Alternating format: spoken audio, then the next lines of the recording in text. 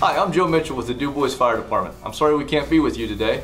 I'm sure we don't have to tell you guys that things are a little different this year. Even though we won't be coming to see you in person, your neighborhood fire departments feel it's our duty to still deliver a fire prevention message to you. 10 of your local fire departments got together to make a video to remind you of fire prevention, safety, and dialing 911. Hi, I'm Darren Scalise, Fire Chief of the Roseville Fire Department. Our topic this year for fire prevention is kitchen fire safety.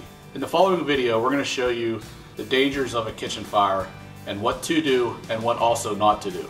In this first demonstration, we're going to show you how to extinguish a fire with the lid. First off, you need to turn the gas off to that fire. Once you do that, safely put the lid on top of the fire to help extinguish the fire and snuff it out. You can also extinguish the fire with baking soda.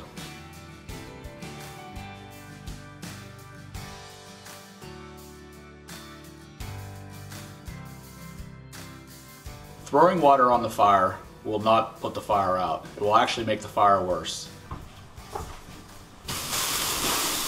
Please do not throw water on a kitchen fire.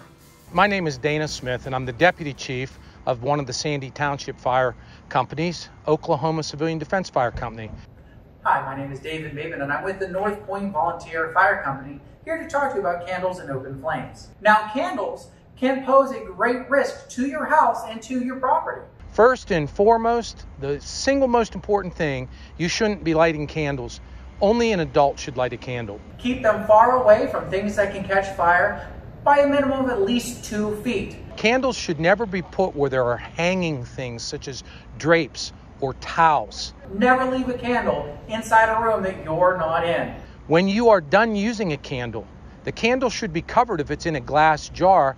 If it's just freestanding, you should wait at least 10 minutes after extinguishing the candle before you leave the room. Candles should never be used in things like tree houses and tents. Your family will appreciate that extra layer of safety of you looking out for them. So, this holiday season, make sure that as you light those candles, you blow them out before you leave the room. Always remember, if you do have a fire, dial 911. Hi, Russ Perks, Brady Township Fire Chief. Remember to turn your clocks backwards and also remember to change your smoke detector batteries and check them on a regular basis.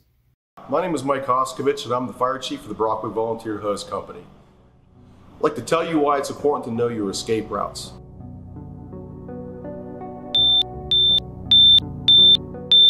This helps you get out of your house faster and more safely. And also it is a good tip to keep your bedroom doors closed while you're sleeping at night. This helps slow the spread of flames and the spread of toxic smoke and gases. This will help you breathe much, much easier so you can escape from your home in the event of an emergency. Ghost, ghost, ghost, there's a fire! There's a fire, we need to get out!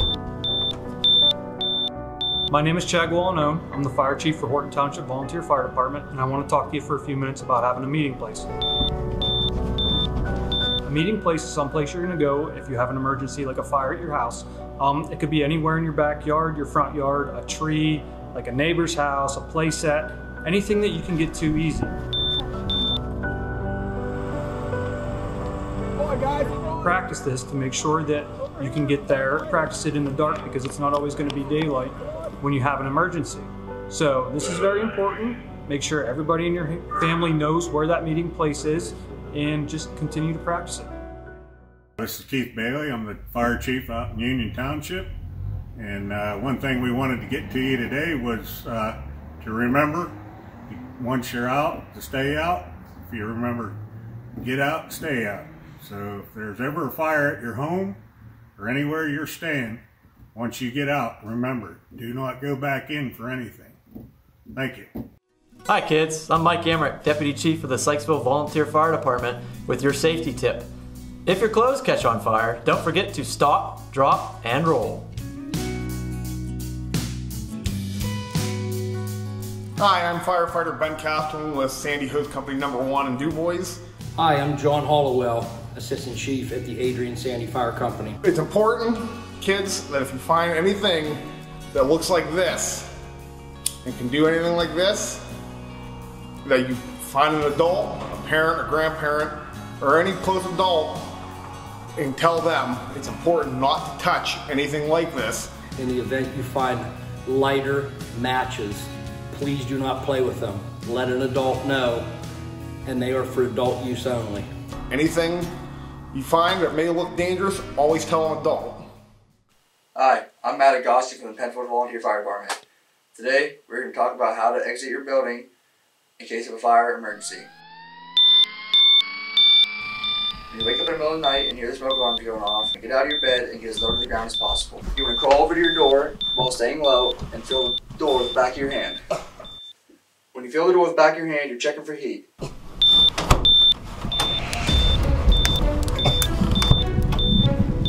Get the door closed to keep all the fire, flames, and smoke out of your room. Then you want to continue to the second exit possible. I'm up here! I'm up here!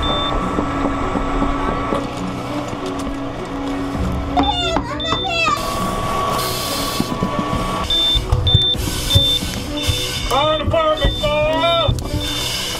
Fire department, call! Fire department, call! Pull up, Sam. Okay. Throw up. You're doing good. We're good. We're good. Stay low. Stay low. Right behind me.